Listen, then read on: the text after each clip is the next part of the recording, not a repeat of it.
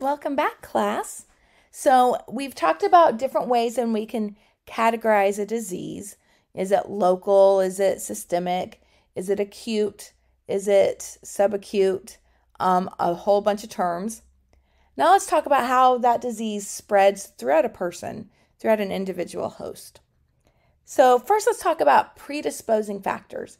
Predisposing factors are some characteristic of the host, of your patient, that make their body more susceptible or even less susceptible to a disease.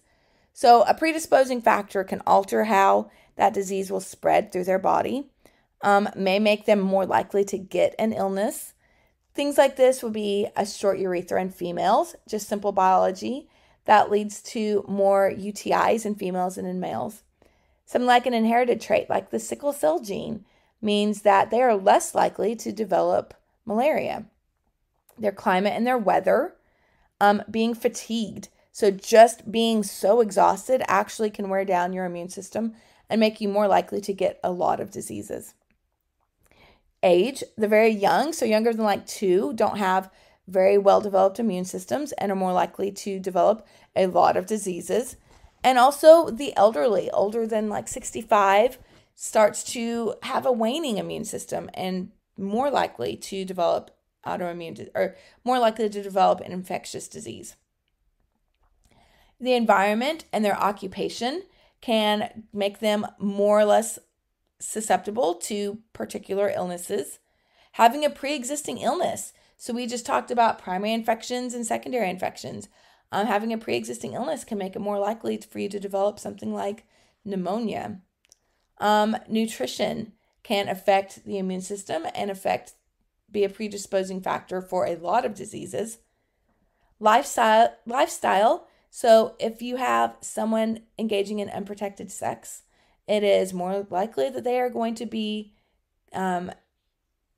developing a sexually transmitted infection. If someone is sharing needles, it is more likely that they will be developing a bloodborne disease. And going through chemotherapy, which can alter their immune system and response to protect them from disease. Then, when a patient has a disease, it's going to go through these kind of 5 classic stages. One thing I want to point out before we do this is that through all 5 of these stages, they don't all include signs and symptoms. For some of them, the patient may feel like they are fine, but for all signs of this, all 5 signs, they are infected. These all include from the first infection appearing to the last infectious particle leaving. So throughout all of these stages, your patient can be able to spread disease. The first is the incubation period. So this is your patient drank some contaminated water. Your patient sat next to someone who was sick on a school bus. This period between when that first infectious particle got into their body until their first signs and symptoms appear. So in the incubation period, they have no signs and symptoms of being infectious. In the prodromal period, they start to have early mild symptoms. This is typically going to be very short, maybe a few hours up to a day, when they're just like, oh, my body just hurts, and I just don't feel like myself, I just feel a little off today. Then they have the period of illness when the disease is most severe. They have very obvious signs and symptoms. My throat is killing me. I definitely have some GI disturbances. I have a raging fever. My lymph nodes are visibly swollen. I have a rash all over my body. Just obvious signs and symptoms. Hopefully, this is the time when the patient's immune system starts to kick in and fight the infection. So you go to the period of decline. But if they don't overcome this, that period of illness continues, the patient will die of the infection. Hopefully, though, their immune system then starts battling, they get medical treatment, and they start to have those signs and symptoms subside. This is the period of decline. They still have signs, they still have symptoms, but they're not as bad. They're kind of going down. Then the period of convalescence is when they are feeling like themselves again. Their body is functioning. They can talk without without their throat hurting. They can eat without throwing up. They don't have a rash anymore. Whatever signs are gone. But they still have those last few infectious particles in their body. They haven't totally eliminated the infection yet. And so they can still spread infection. So it is okay, whether you are the boss or the employee, it is okay when someone has been sick that they take a day off after they feel better. Take that extra day off, that period of convalescence, to make sure that they aren't spreading that disease to their patients or to whoever they may be coming in contact with, their coworkers or to you. Okay, so here is the incubation period. You have gotten sick with something. Something has gotten into your body, but you don't show any signs and symptoms. You don't have a lot of microbes yet. But those infectious microbes are starting to grow, and eventually there's enough to start showing some gentle signs and symptoms. And that is your prodromal period. Then the period of illness, you have some raging symptoms. You know you are definitely sick. You're going to the doctor. You're getting treated. And then you go into the period of decline. Your treatment's working. Your immune system's fighting it. And then you still have infectious agents here. Look at all these bacteria or viruses or whatever is in your body. They are still there, even though you feel better. So you want to take this last day off from work to not spread that infection. Okay, so what is a predisposing factor? And then the incubation period for a cold is 3 days, and the period of illness is 5 days. If the person next to you has a cold, when will you know if you contracted it? So just pretend like we're sitting in class today and I happen to sneeze right in front of you. How long would it take you until you knew if you were sick? How long until you started showing those initial signs and symptoms? Then there's some different ways that infections can spread. A reservoir is just a source, just a continual source of an infection. A reservoir could be a human or an animal or a non-living. When I think of reservoirs, I think of Typhoid Mary. So Mary was a woman living in the Bronx area she was a cook. That was what she did for a living. She cooked people's food. And so she was employed in a household for a family as their chef. But whenever they ate her food, they kept getting typhoid.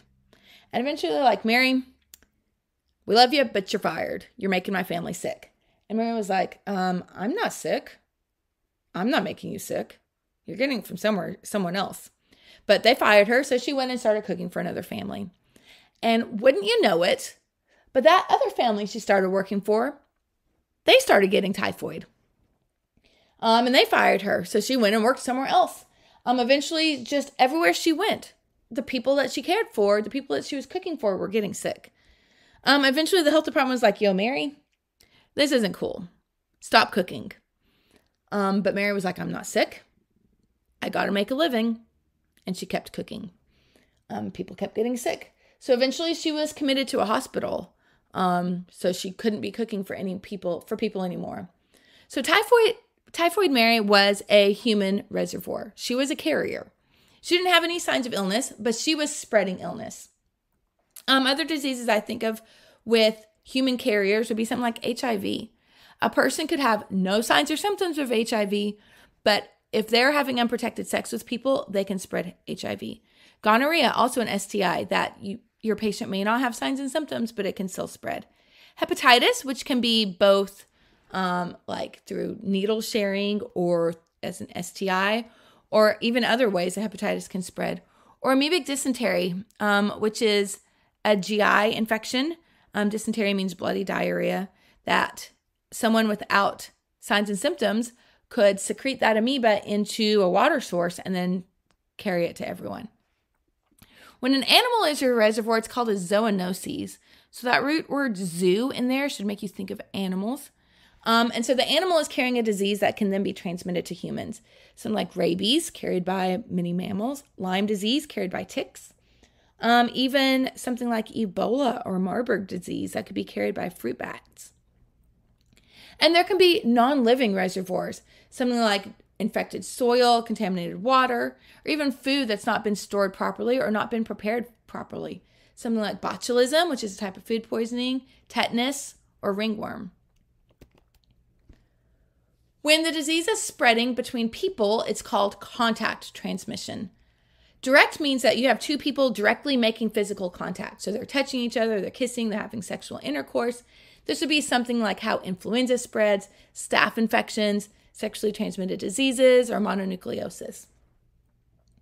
Indirect transmission means it's going between two people, but it's stopping off at something that's non-living. It's going from an infected person to a fomite to an infected person. Fomite should be a term you remember from our first week of lab. It's a non-living material that's used to transmit a disease. So someone is sick, they blow their nose in a tissue, drop the tissue on the floor. Someone comes up, picks up the tissue, throws it away. They've gotten their germs on you. A kid is sick, licks the elevator button, you touch it, and now you have that disease. That's an indirect transmission. Then droplet transmission is when the disease is traveling on a drop of moisture. So something like coughing, sneezing, laughing, talking, those moisture particles from your breath are going to spread into the air. But they're only going to go as short distances because gravity is very quickly going to pull it down to the ground. This is how things like influenza, pneumonia, and pertussis or whooping cough can spread. Droplet, though I want you to pay attention, this is short distances compared to airborne, which is not short distances.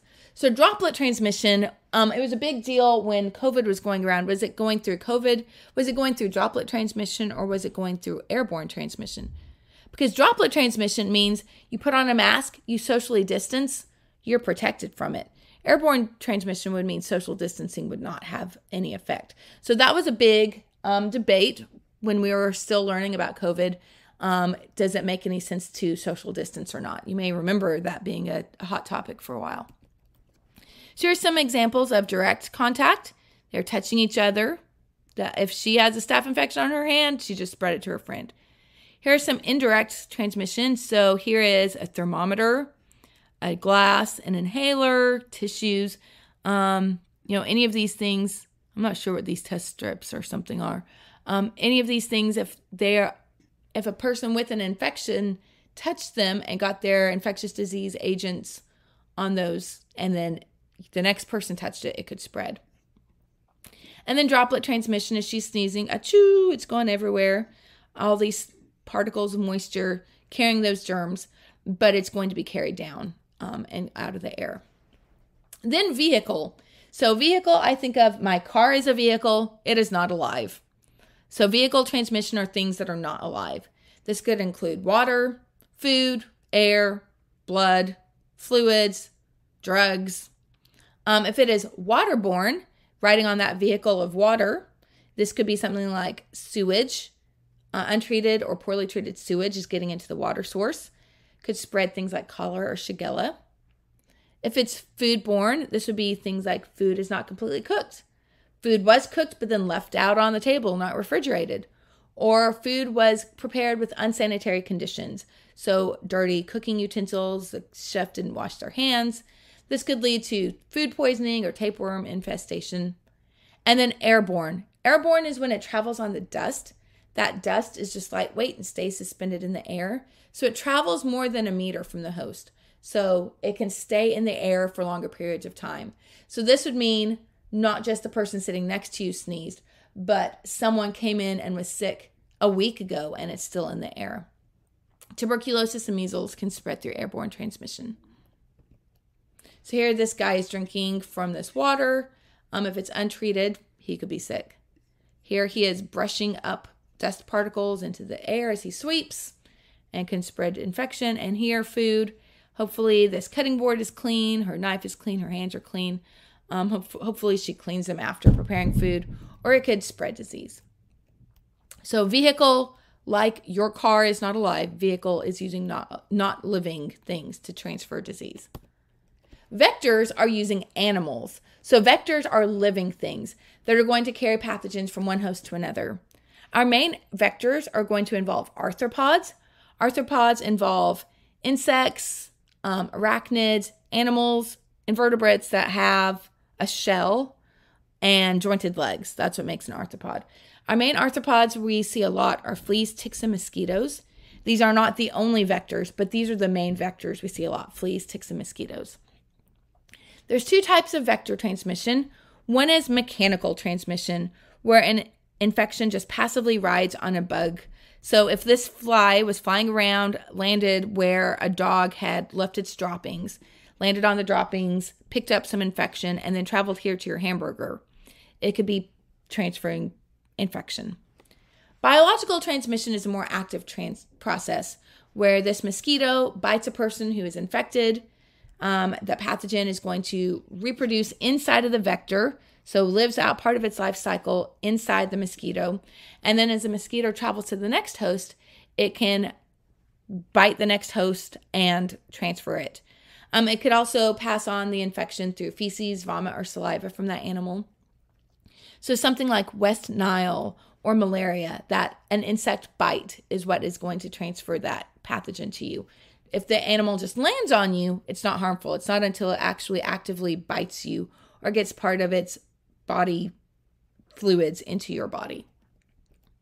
Okay, so now can you tell me, why are carriers an important reservoir of infection? Carriers being something like typhoid Mary, a person. How are zoonoses transmitted to humans? And give me some examples of contact transmission, vehicle transmission, mechanical transmission, and biological transmission. All right, I'll see you back. We'll start talking about nosocomial infections. That's a fun one. Okay, bye.